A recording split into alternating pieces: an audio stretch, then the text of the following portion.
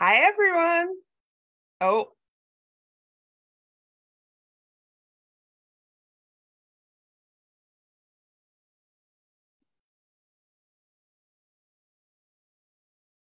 okay. Hi, everybody. So I'm Emma Cooksey. I'm here for tonight's story sharing, which is going to be really exciting. So I'm here with Kristen, who I'm going to Hi. introduce in a little while. So normally you see Julie Flygar introducing these, but I was really excited to pop on today to introduce Kristen because I already know her. So if you don't know me, I'm the host of the Sleep Apnea Stories podcast, and I'm also a board member at Project Sleep. So I just love all the work that they do, and I am really excited to support them any way I can. I also took part in the Rising Voices program. So I did the speaker training and I went through exactly what Kristen's doing tonight of sharing my story.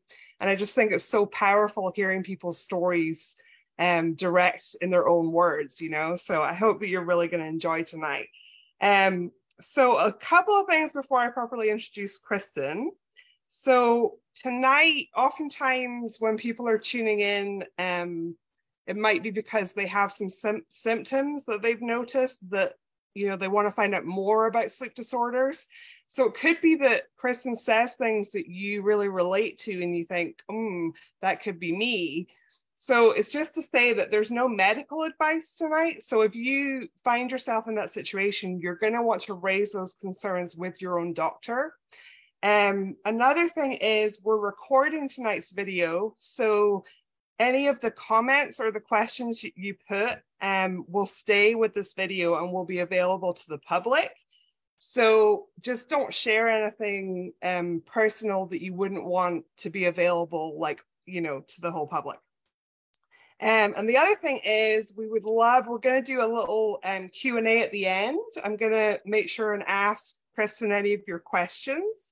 So if you have questions, go ahead and put those in the comments and I'll monitor those as she talks. And at the end, we can ask her all your questions and have a little discussion. So let me go ahead and introduce Kristen Cascio. So Kristen Cascio is a clinical social worker and a world traveler from Boston.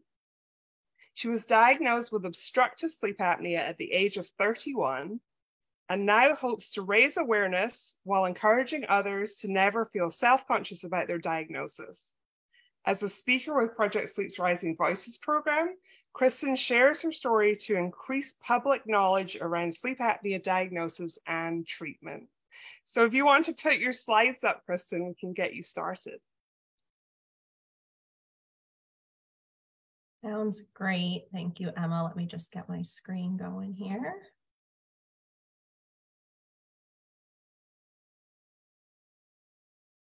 Thank you so much, Emma, for introducing me and for having me here. And thank you also to Project Sleep. I'm here to share my story, so let's get started. Growing up, I grew up in a suburb south of Boston. I'm the second of 4 children, and we spent our summers with all of our cousins on Cape Cod. This included lots of games of capture the flag, wiffle ball, and hours spent in my aunt's pool. The first picture on this slide is of my sister and I in elementary school. We're 1 year apart, so we were always close. I was always kind of quiet growing up, but I started to find myself when I joined my high school theater's tech crew. I met so many friends during this experience that I'm still close with to this day. I do not have any musical or acting talent whatsoever, so my contributions were to the props crew. My friends and I would run around backstage setting up the sets. This middle picture is of my best friend and I with dresses that we found in the school's props closet. I think we wore those over our clothes all day. Early on in high school, I started becoming very curious about the world, started dreaming about traveling. I remember the first travel book I ever bought in 9th grade, which I still have and is pictured here, was about museums and galleries of London. I slowly started buying more travel books, watching travel shows, and I promised myself I would study abroad someday. I remember I first started noticing that I had low energy most days when I was around 15 or 16 years old. At that time, I figured it was just because teenagers need more sleep, and I had to get up early for school, earlier than I would have liked. By the time I was 18 and in college, I was already used to dealing with low energy and sleeping a lot. I also woke up with headaches regularly, but I was often rushing out of my house to get to work or school, so I didn't give those a second thought. Most of the time, I could stop myself from falling asleep during important events. I would do this by counting down how long I had until I could get home and take a nap, bouncing my legs up and down, or drinking lots of cold water. I would plan to take a nap as soon as I got home, so I would kind of will myself to just get to that point. I went to Clark University in Worcester, Mass., which is known for its psychology program, and I always knew that's what I wanted to study. Here's a picture of me with the statue of Sigmund Freud that's in the main square of campus. That's how into psychology this university is. I was so excited to have gotten into an abnormal psychology class my sophomore year. I remember one day I was sitting in the front row and we were reviewing symptoms of certain mental health conditions. There was some mention of abnormal sleepiness and sleeping through work. I remember feeling so overcome with sleepiness myself while we were going through the lecture. I was trying to stay awake using all my typical strategies, but I just couldn't. My head nodding started and I began slumping down in my chair. I know that I only fell asleep for a few seconds at a time, and maybe the professor didn't even notice, but I just remember thinking this was the worst possible time to be falling asleep. I started to worry that people would think there was something wrong with me. Why couldn't I stay up for an early afternoon class like everybody else could? Even though I was having a great time in college, studying psychology and having fun with my friends, my persistent low energy would frequently feel overwhelming. I coped by avoiding early morning classes and taking many 6-hour naps.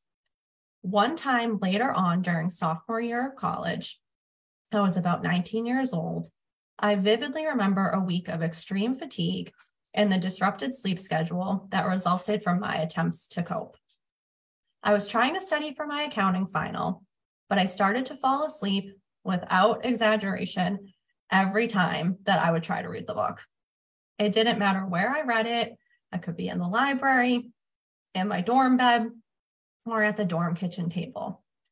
Even if I didn't fall asleep in a public place, I would become so overcome with fatigue that I could feel my body being weighed down. I would feel this fog come over my brain, and I wasn't able to take in the information that I was trying to read. I'd end up taking naps, but I never felt any better during that week. I had no choice but to push myself through. After I completed the final, my mom came to drive me home. When I got home, I told her I was going to take a nap. It was probably 6 or 7 p.m. My nap turned into sleeping for 16 hours. I told myself I must have needed to catch up on sleep, and that became a routine for finals week for the rest of my college years. I was lucky enough to begin exploring the world by participating in 2 study abroad experiences in college. First, I went to Luxembourg for a summer program after my freshman year, and then I went to London for a semester in my junior year. The picture in the middle is of me in London, and the picture on the right is my roommates and I when we studied abroad in London. This was from 2008, and we're still all friends to this day. After I graduated college, I began graduate school for social work when I was 22 years old. This is a picture of some of my books from my undergrad and grad programs. Once I was in grad school, I started to see that my peers really weren't struggling the way that I was with their energy levels. The program schedule included classes, unpaid internship hours, and I worked a variety of part-time jobs to have some money coming in. The most fun part-time job I had was as a party princess on the weekends. Unfortunately, I don't have any pictures from that job to share. The biggest eye-opener to me during these years about my ability to function was the contrast between my routine and the routine of my now husband. We moved in together right before we started our second year at the same Masters of Social Work program. I remember that he didn't feel consistently overwhelmed because he didn't need to take naps most days like I did. He was able to finish his papers without staying up all night. He even had hobbies when I could barely get through my basic responsibilities. I used to think I was just a procrastinator, but I was actually fighting with fatigue and needing to take frequent naps. I know that I ended up with less free time during the day to complete my assignments, leaving me feeling frantic and forcing myself to stay up the night before they were due. We used to commute to the university, which was about a 45-minute drive into Boston, together every Wednesday. He had 2 classes in a row, but I only had 1. His second class was from 5 to 7 p.m. Every week, I would bring a pillow and a blanket in the car with me, and I would take a nap in the car in the underground parking garage until he was done with his second class. Some of this time, it was the winter in Boston, so you can imagine I really shouldn't have been sleeping in my car, but I felt like I had no other choice. After his second class, we would get home, eat dinner, and I would almost always go right back to sleep. Despite my symptoms, I completed the program, and here's a picture of my husband and I at our graduation. It was pretty cool to be able to go through that together. My road to diagnosis started in my teenage years, and I brought up my low daily energy to doctors almost every chance that I could. I always knew something was off, but for years, the dots never connected. Depending on the doctor's specialty, we would try to figure out my low energy in different ways. I tracked my energy around things like my mood and my period. Then I would bring it back to the doctors, but no patterns would ever emerge. I was told repeatedly that it must be my lifestyle, but that never made sense to me. No matter how busy I was or wasn't, my fatigue was consistent. I also have a thyroid condition. An associated symptom is low energy. I think that's why my diagnosis was missed for so long. But I remember one time in my mid-20s, so I had been dealing with my fatigue for 10 years, I asked my endocrinologist at the time why I still felt so sleepy. My thyroid labs had been stable for several years. She told me, some people just don't have a lot of energy. Once I heard this, I felt like I needed to accept that maybe this is just how I naturally exist in the world. I coped by making sure I got through my basic responsibilities, school and work, but social activities or hobbies were often replaced by naps. I got so used to my frequent naps and low energy, and I thought there was nothing I could do to solve it, so I might as well laugh about it. I found the planner in this picture on the left at TJ Maxx, and I had to buy it. It says, "It's never too late to go back to bed."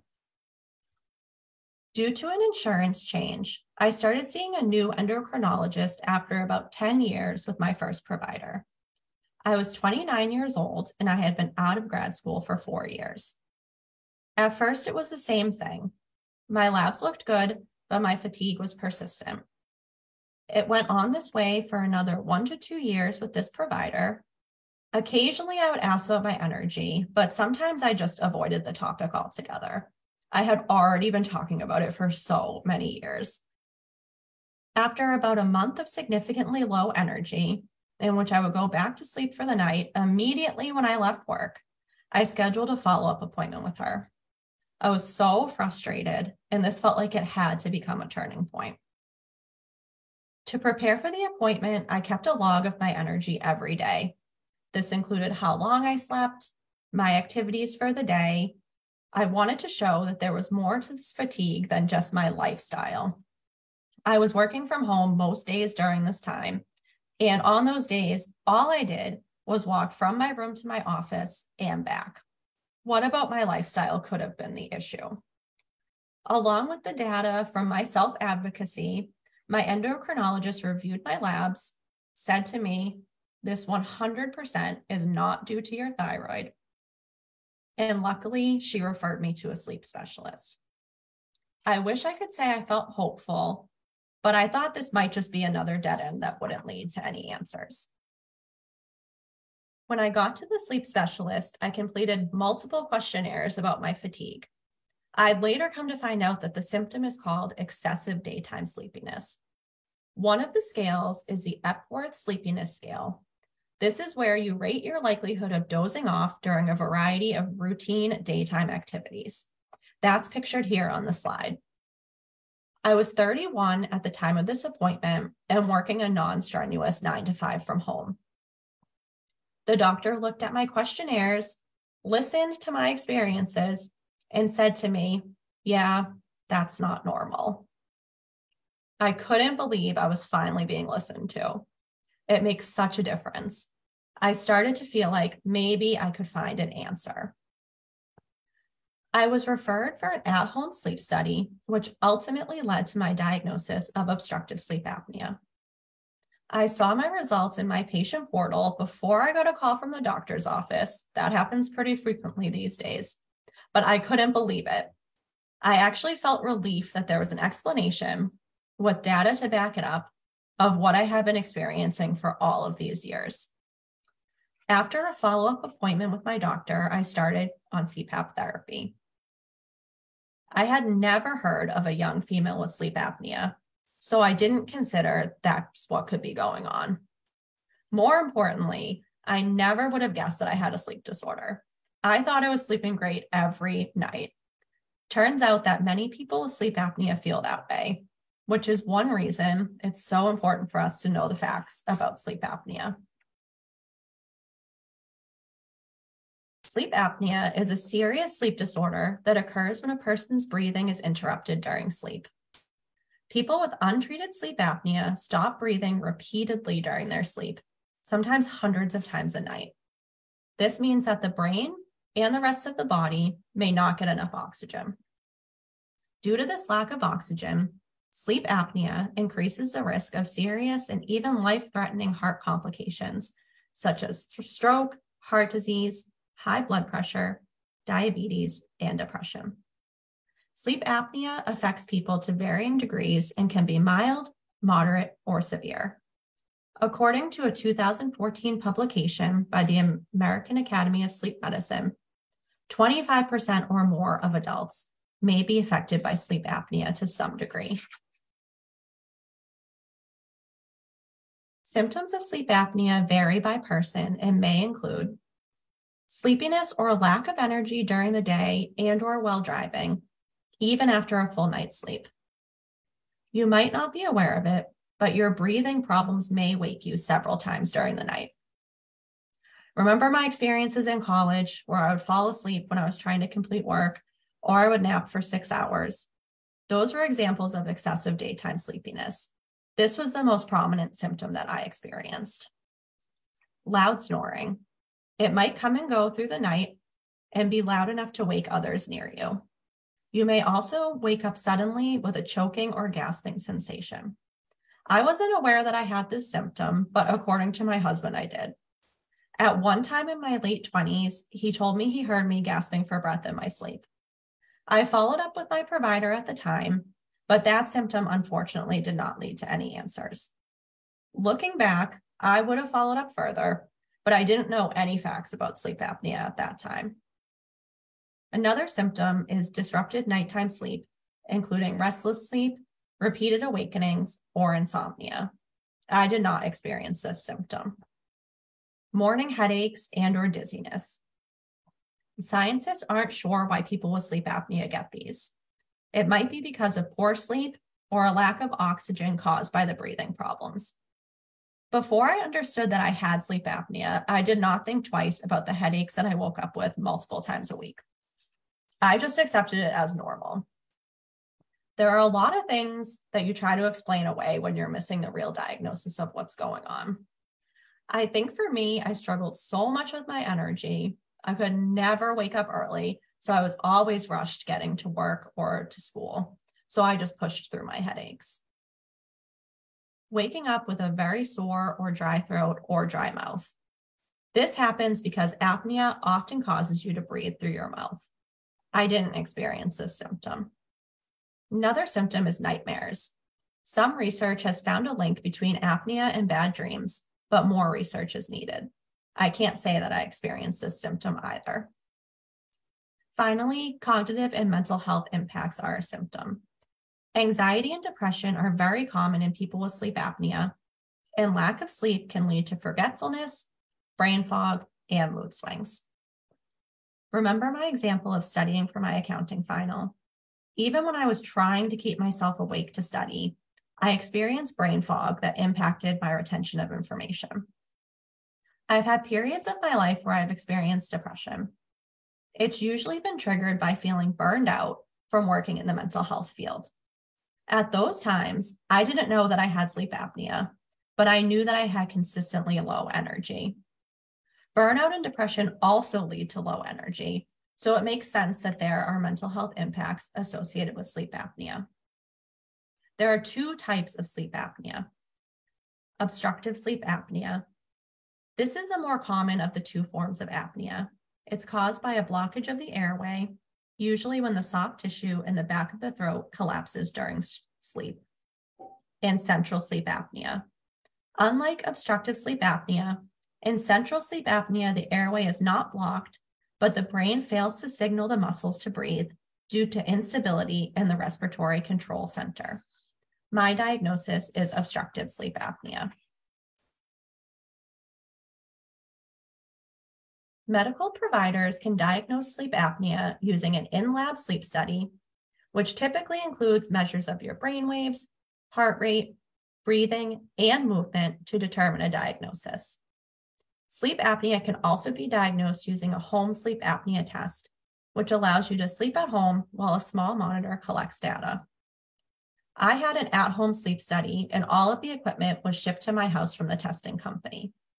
Sometimes the company will send someone to your home to help set up the equipment, but I had my study done in the first few months of the COVID-19 pandemic, so that wasn't possible. Luckily, I always fall asleep quickly because it was a little difficult to sleep with the equipment on. It included a sensor to put on one finger that monitors your oxygen levels, a mask with tubes that go into your nostrils. This was the weirdest part for me while sleeping, and a sensor for your chest to measure the rise and fall of your breathing. The next morning, I packed the equipment back up and the company had arranged for it to be picked up. It was really easy. It took a few weeks to get my results.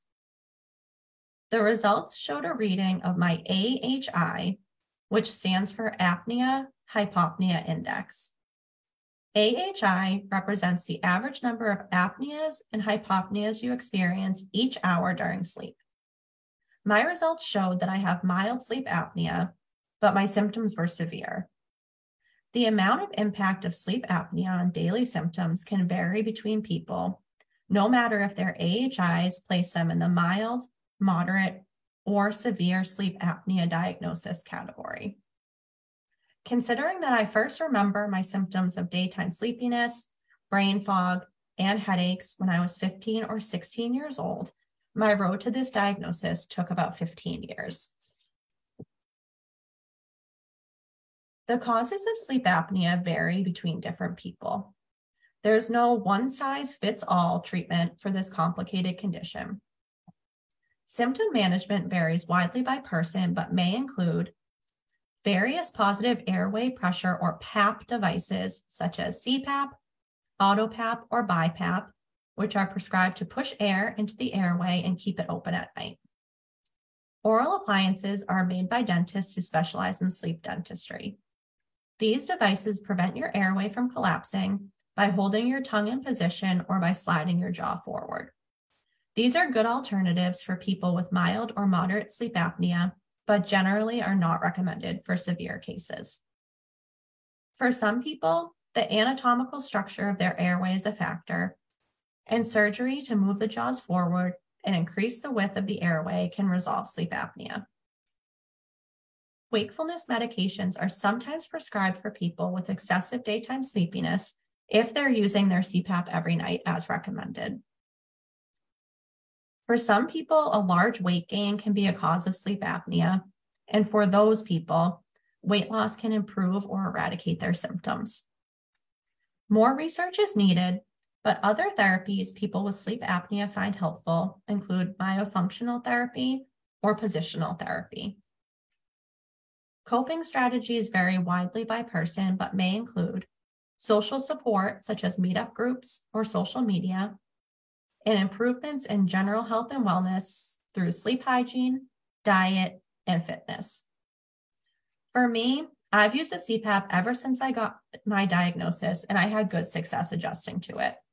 I got a soft plastic pillow version of the cushion, which feels comfortable on my face at night. The biggest improvement that I've seen since using a CPAP is in my excessive daytime sleepiness. I can feel the difference now when I wake up. I actually feel rested. I still experience morning headaches, but they are much less frequent, maybe once a week instead of daily. I can also notice that my brain fog has almost completely lifted. My adjustments to my daily life with sleep apnea have been mostly positive. Even so, I remember being really overwhelmed when my CPAP supplies first arrived at my house. Ultimately, it is a really easy piece of equipment to use, but something about the box with all the parts and the manuals felt too much for me. Maybe I had gotten my hopes up and I didn't want to be disappointed if I didn't feel any better after using the CPAP, so part of me was hesitant to set it up. My husband was able to recognize what I needed at the time, and he supported me by learning how to use the equipment and setting it up for me for the first time. When I was diagnosed with sleep apnea, people in my life exclaimed that it made so much sense. Most people knew that I struggled with daytime sleepiness and that I loved to sleep. I still do, but finally people could notice a difference in my everyday energy levels. My husband naturally wakes up very early on the weekends, and before I started using my CPAP, I wouldn't be able to get out of bed until 10 or 11. My family and I used to joke around and call it Mike's other life because he would get so much accomplished before I even woke up. Usually it would be catching up on his hobbies, like books he wanted to read or movies that he knew I wouldn't want to watch. But now he's had to adjust to me being around. Just kidding. It's given us more quality time together now that I can wake up earlier, and I don't feel overwhelmed by errands that I want to get to on the weekends. On the right is a picture of us on a hike in the Berkshires on the left. Professionally, I find that I am less likely to feel burned out in my job. I'm a clinical social worker, and I've had a variety of emotionally taxing jobs in the field. I think that the power of sleep and having the appropriate energy to get through my day has helped me to cope with the stressors of my job. I also don't feel like my job is the majority of my life anymore. Remember how I used to frequently go to sleep right after school or work, leaving me minimal time for any activities of my choosing? I'm happy to say that that rarely happens these days. Over time, I started to view my CPAP as a tool that allows me to live a fuller life. Remember my love of travel that began in high school? My sleep apnea has not stopped me from where I want to go. I started an Instagram account, you can see a screenshot of it pictured here, to track my travels with my CPAP. It started out just as a way to amuse myself while carrying my little CPAP case around on trips with me, but I ended up connecting with a community of people with sleep disorders, which led me to Project Sleep. I've started participating in Project Sleep's advocacy events, like their annual Sleep In to raise awareness. I love getting messages from people who say they didn't think they'd be able to travel with their CPAP, and now they know that they can. Speaking of traveling, I've gone to some pretty cool destinations since having my CPAP. I can get more out of my days because of the overall improvements that I've experienced in my daytime sleepiness and my brain fog. I spent an amazing 3 weeks in Peru, and I got to enjoy the scenery during my travels, instead of sleeping on every plane, train, or bus ride. While I was in Peru, I completed 2 challenging hikes. One was up to 17,000 feet elevation to Rainbow Mountain, and another to the peak of Huayna Picchu, which is the taller mountain that you can see behind pictures of Machu Picchu. That's a picture on the left of this slide. If you look really closely, you can see the entire ancient city of Machu Picchu behind the clouds. I remember that I had to be awake at 4 a.m. for my transportation to my hike to Rainbow Mountain. I still prioritized my sleep, so I went to bed by 9 p.m. the night before. But I remember actually feeling awake for the 4 a.m. bus ride. I couldn't believe it. I got to see the scenery of rural Peru that I know I would have slept through before getting my diagnosis. On the right is a picture of me with some alpacas on the way up Rainbow Mountain. In the middle is a picture of my CPAP in a really cool hotel room that I had when I went to Croatia. Since starting treatment for sleep apnea, I've been able to be more present in my life. It's a relief to not constantly feel worried about making plans in the future. The what if I'm too tired to do A, B, or C feeling has mostly lifted. Looking back on the years that I went undiagnosed with sleep apnea makes me really appreciate everything that I've accomplished. I'd like for everyone who's struggling with their energy or with an undiagnosed sleep disorder to know that you're accomplishing so much despite your symptoms. I'm never self-conscious about using my CPAP. I've even used it in shared hostel rooms because I want to encourage others to not feel shame around their diagnosis. Because of myths and misperceptions surrounding sleep apnea, many people with this serious sleep disorder have not been diagnosed or received treatment. One study showed an average of a 7-year delay between the time a person with sleep apnea recognizes one or more of their symptoms and when they receive a referral for a sleep study. You do not have to be older, male, or obese to have sleep apnea. You don't even have to snore. Anyone, including children and young adults, can be affected. My journey to a diagnosis spanned 15 years. It's important for me to raise awareness of obstructive sleep apnea so that others don't have to wait so long for treatment. I spent my adult life explaining away my fatigue when it actually had a medical cause.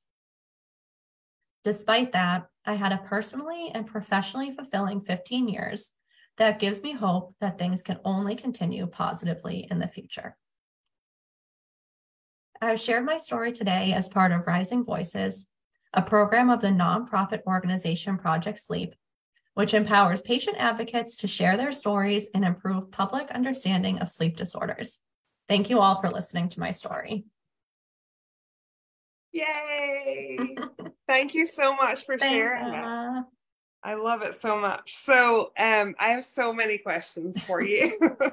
I'm sure that doesn't surprise you. Yeah, there was a lot of people just saying how much they can relate to your story in the comments. I bet. And so I feel like you probably answered it. Somebody had asked, like, how do you feel like you're doing now with your sleep apnea and which treatment worked best for you?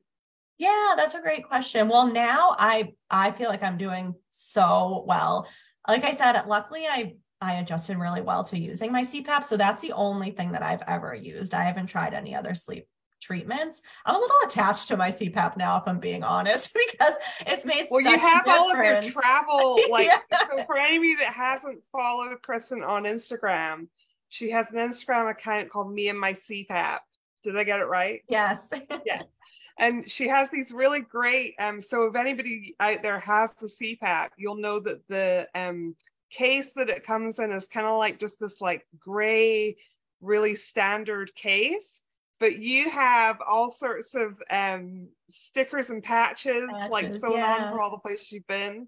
I love that. Yeah, that's always my souvenir everywhere that I go. I always go and find a patch. I've been successful. There was only one place that I couldn't find one, so I had to order it online, but I'm always scoping out for patches. Yeah, so I love that. Every time I get on a plane, I'm like, I look at my CPAP case and I'm like, I should really do what Kristen's doing.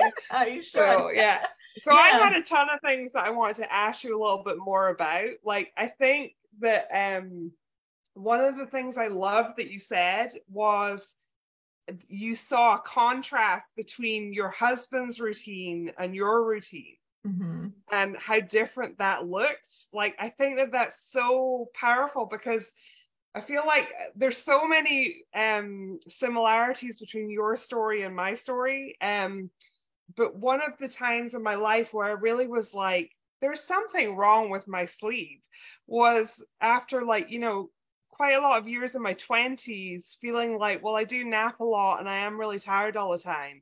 But when I moved in with my husband, it was such a stark contrast that it was really difficult to not notice, you know, that he was, like you said about your husband, up at the crack of dawn. So do you think before that you had been telling yourself, well, maybe this is normal, and that just helped, you know, really show you that it wasn't?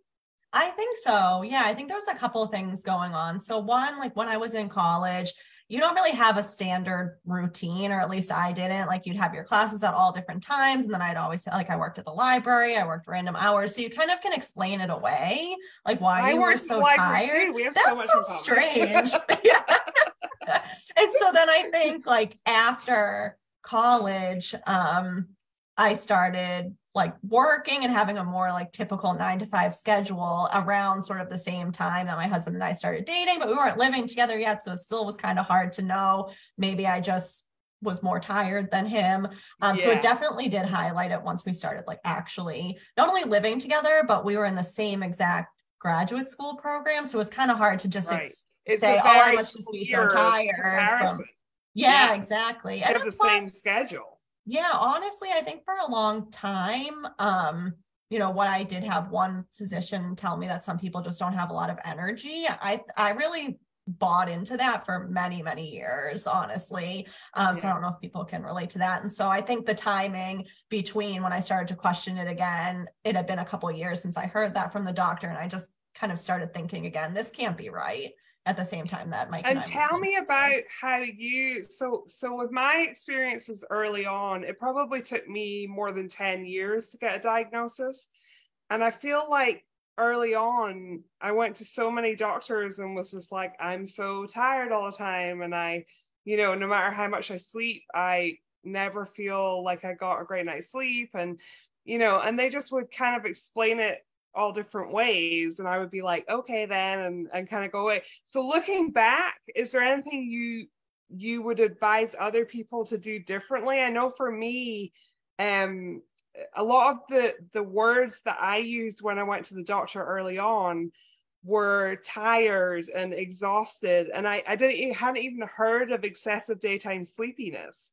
But if someone had said that to me, I would have been like, that's exactly what this feels like.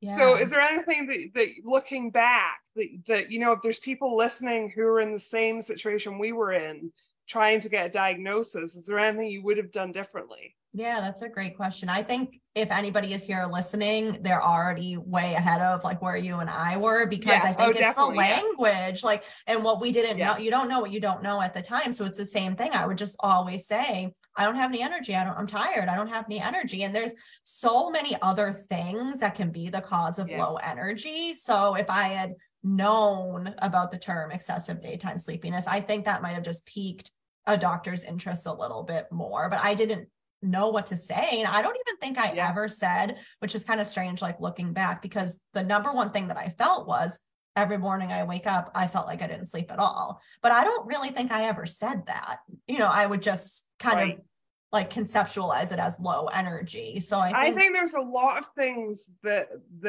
I realized later, sort of looking back, I was like, oh, I had terrible morning headaches. I, like all these things, but I didn't think to tell a doctor because I didn't really know that they linked together, Yeah. So it's kind of funny when you look back in retrospect.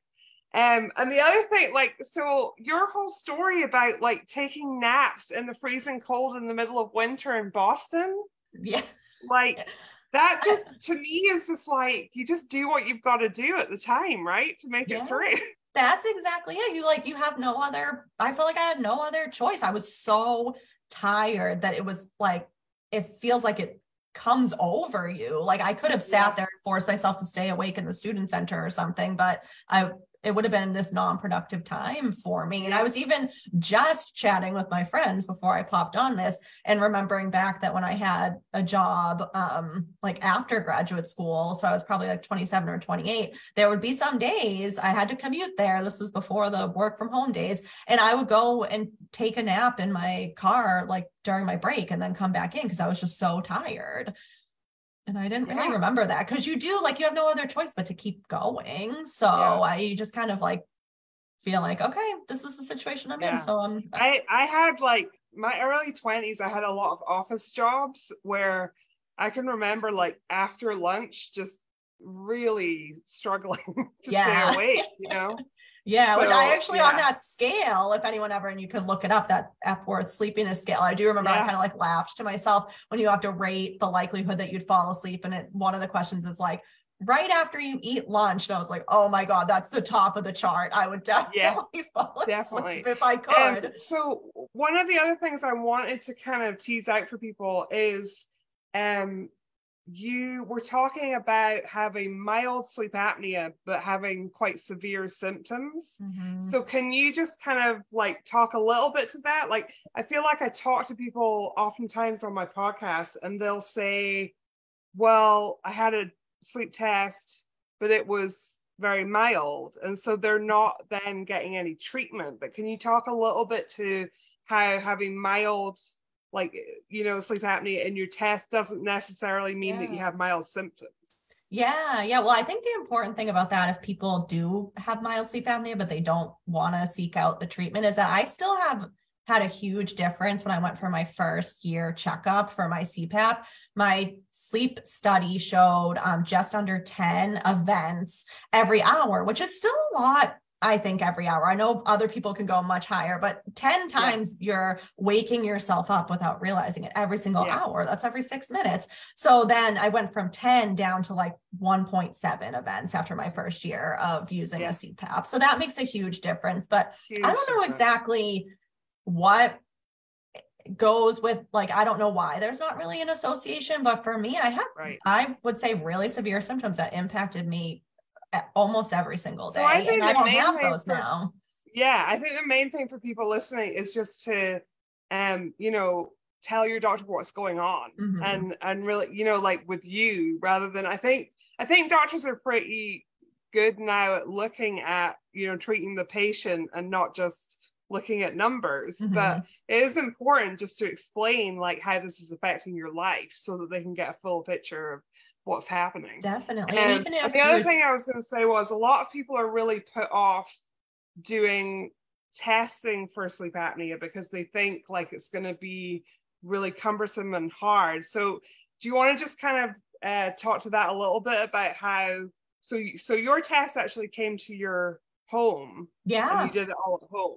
Yeah, it was really easy. And they started out, at least the way it was explained to me, was we start out with a home sleep study. And then if that gives the doctor all the data that they need to make a diagnosis, then that's it. But if it somehow didn't give you the data, then you might have to go do a lab sleep study to follow up. But it was really easy. I mean, the people called me, they explained exactly what was coming. It was like a tracked delivery. So I knew exactly when it was going to get there.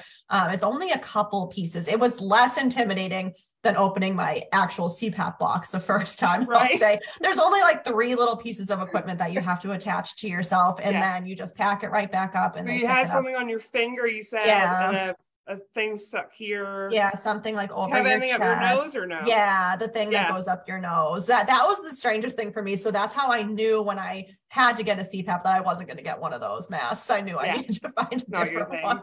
That's okay.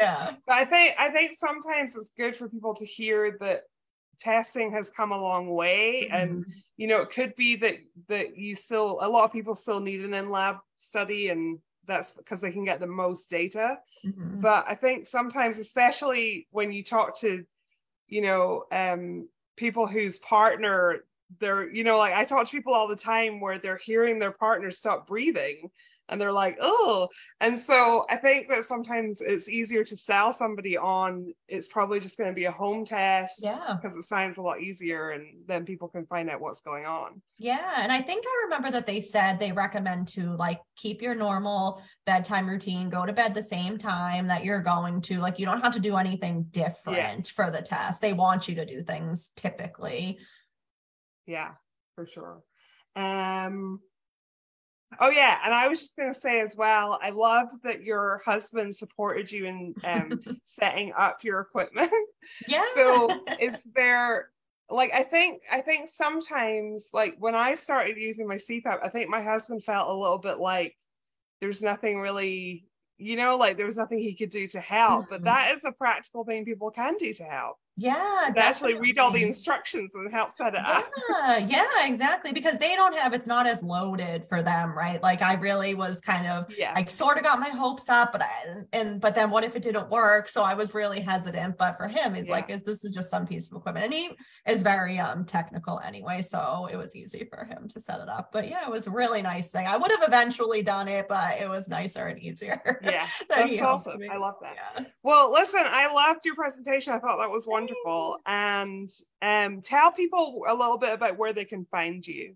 Yeah, I would love if people could check out and follow me on Instagram. Me and my CPAP is the name of my Instagram account. And I post pictures of my travels. I'm actually, if you can't tell, in a hotel right now. So I'm off. Which is super on brand for you. Yeah.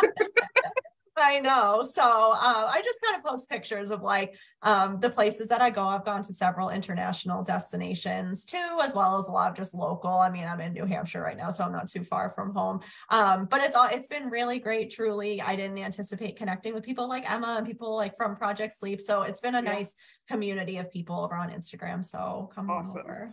Well, thank you for sharing your story. I know that it makes a huge difference just for people to see young women with sleep apnea talking about it is huge. Yeah, thank you so much. So thank you, Kristen, and thank you everybody for watching, and have a really great night, and we'll see you soon. Thanks. Bye.